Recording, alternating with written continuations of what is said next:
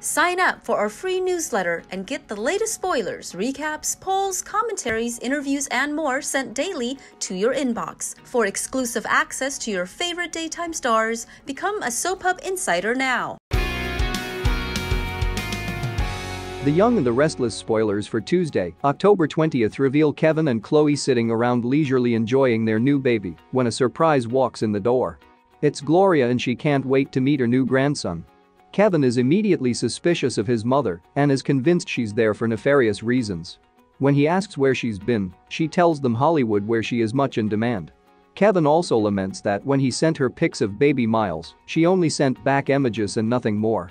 But here she is now and she is thrilled to hold the baby, who she says looks just like her, and play with Bella.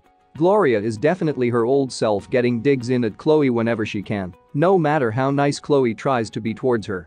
When Gloria's upstairs, Chloe even tries to calm Kevin, who quickly informs Michael their mother is in town and he better come over as soon as possible. Maybe she really is there to see her grandchildren.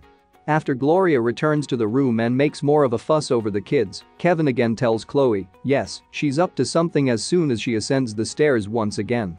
Then, when all is dark and everyone is allegedly snuggled into bed, Gloria makes her way down the stairs with something mysterious in her hands. She puts that something mysterious in a covered vase sitting on a shelf, hoping it's a good place to hide a secret. So, what secret is Gloria hiding? She says she's only in town for a few days, but that doesn't even remotely look like the truth. The Young and the Restless airs weekdays on CBS. Check your local listings for airtimes.